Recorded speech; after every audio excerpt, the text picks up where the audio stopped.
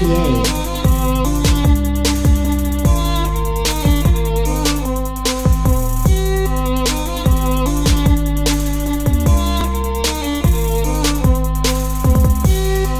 guys, today we'll be reviewing the House of the Dragon wine collection. They've given us a Cabernet, a Pinot, and a red wine blend. They dropped it just in time for the holidays, so this should be the perfect treat for any Game of Thrones or House of the Dragon fan. So let's check them out. Cabernet is dense, rich, and jammy with scents of cherry tobacco and vanilla cream. Okay, first up will be our Cabernet. Now, traditionally, Cabernets are pretty dry and usually even a little sweet and fruity. So let's see if this one holds true to that.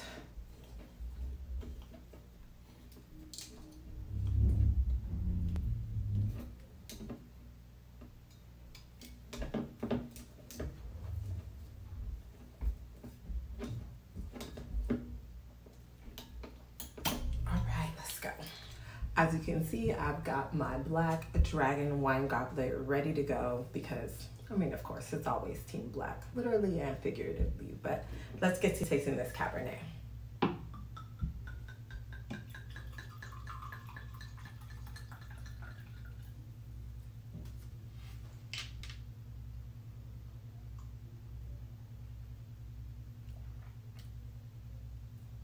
Wow.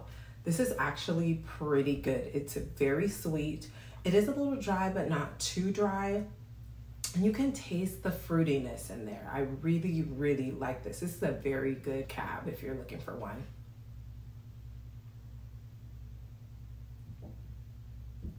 Wow, that's good.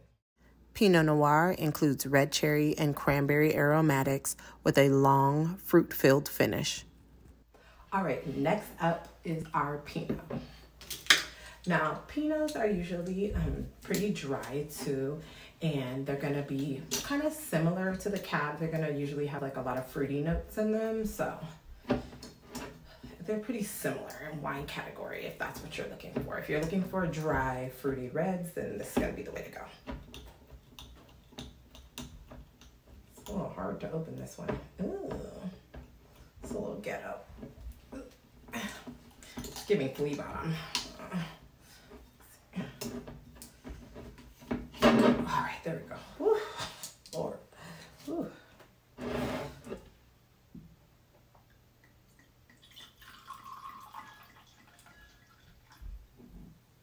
All right, let's give it a taste.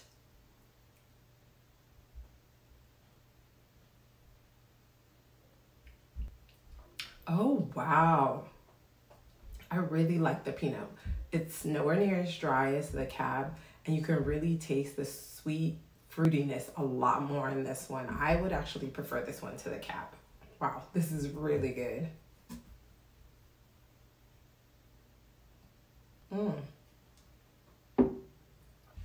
Yeah, that's it. That's the one. Red wine blend is velvety and dark with aromas of cocoa and cranberry. All right, last up is the red wine blend. They didn't give us any white wines in this collection. I'm assuming because it wasn't very traditional for the time, but my assumption is that this one is going to be the much more fruity, sweet blend of the three. So let's see if I'm right.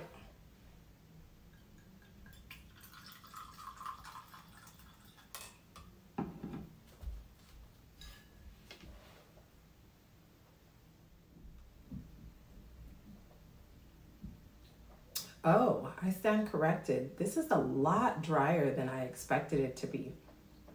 It definitely is fruity. You can taste the fruity notes there, but it's really dry. It might even be a little more dry than the Cab, but definitely a lot closer to the Cabernet than the Pinot, but it is really good.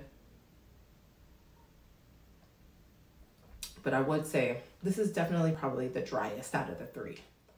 Overall, all three are really good wines, but I'm gonna give you my take kind of in rank of how I rank them. First, to me, number one is gonna come the Pinot.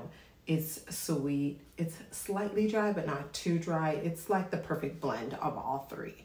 Next, I would go with the Cab. It is slightly drier, but still very fruity, and you can taste those fruity notes in there. So if you're worried about that, you'll still get that with the Cab.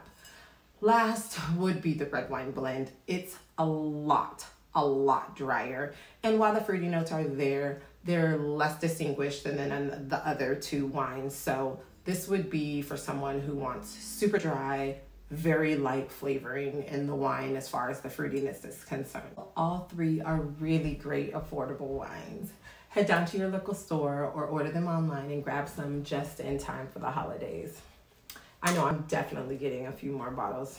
You can find me in the Red Keep somewhere getting lit. Happy holidays, guys. Thanks for tuning in. Yay.